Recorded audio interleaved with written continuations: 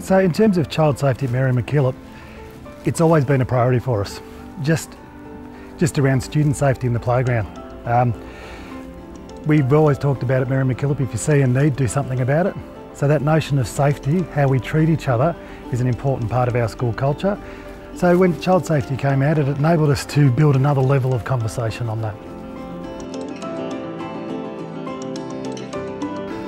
I think we were well supported as a diocese in terms of the documentation that came out. It wasn't as if you had to invent anything. It was there, it was just personalising it towards your own schools, towards your own school. So I didn't feel overwhelmed, but you had to make sure you're organised and managed it, because it wasn't just about the documents, it was also about making sure people were aware of the documents. We looked at the staff code of conduct both with the staff and the school board. They went through it, they looked at it.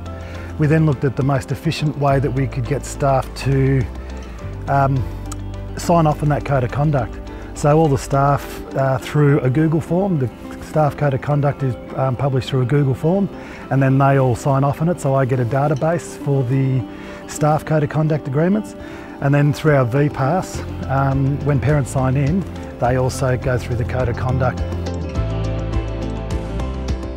When it first came out, we had a school camp and parents came on the school camp. So we actually sat down and stepped through the code of conduct with those parents to make sure they were fully aware of what they were stepping into. It sounds logical, but by stating it in terms of the expectations, it just means you've set a benchmark for expectation. So I think it was worthwhile.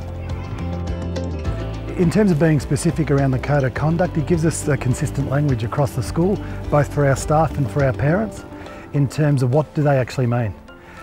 It also enables us to create conversation around those areas, because there is a consistency always there through the language. There's no grey area, it's very clear. So in terms of communicating the code of conduct as well as all the other child safety standards, we have a child safety part of our bulletin which is published weekly. And we also have it as a standing item in our staff meetings. So there's always a spot for child safety issues. Sometimes that's as simple as, have you completed the staff safety code of conduct? Other times it's going through information which is contained within the Sale Diocese documentation on CompliSpace. And also we have all the standards and attached documentation within our school intranet, which is again using a Google site as a means of communication with staff. So we have a dedicated space on our intranet just for child safety, and it allows me to upload all the current documentation that gets published, so staff are aware of it. I think our school community has embraced the notion of child safety because it's always been a community that values child safety very highly. Therefore, it's given us again an opportunity to speak about it, to talk about what it means. Again, every parent is always concerned about the extreme aspects of child safety. So for them, it's reassuring to know that as a school community, we are looking at those, whether it be through what we publish, through the newsletter, what we're talking about, but even looking at how we build that into our curriculum here as part of our inquiry cycle. Because we're talking about it, obviously what we need is, if a child is feeling at risk, we need a safe place for them to talk about it. Our wellbeing leader in our school is very good at meeting the children's needs and creating a safe spot where they can talk. My role is wellbeing learning adjuster leader, and an important part of that is that I work with the teachers on how best to meet the children's needs, be it socially, emotionally and of course academically.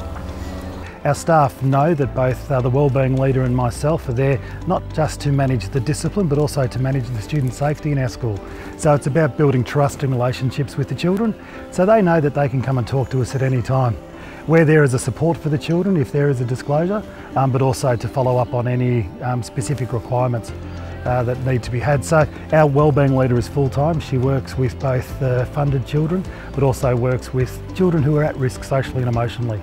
And so that's a nice place to be. It's also nice that we keep building that relationship with our children. I talk to them. My office isn't just where you come to get into trouble. It's a safe spot where you can come and talk.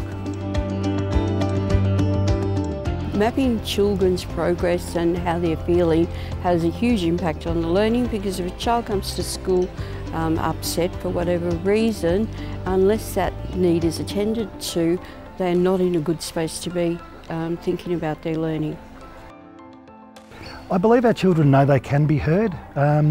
We have lots of conversations with the children one-on-one, and they're certainly very willing to, it's not just about sharing concerns, but also sharing ideas and helping build the culture of the school by sharing what they think is a good idea. And I think that it's about creating that culture all the time, not just for those times where they're feeling at risk. So I believe we have a student population that is prepared to speak to us. The strategies and the atmosphere that we've created helps them identify that, yeah, we can go to these people and talk. We can talk to our teacher, we can talk to Mr. Wands, we can talk to Miss O'Donoghue. And we believe that they know that.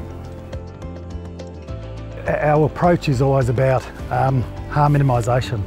It's about making sure we put in the procedures prior to an episode so that our children can identify when they're at risk, or our staff can identify when children are at risk prior to an event.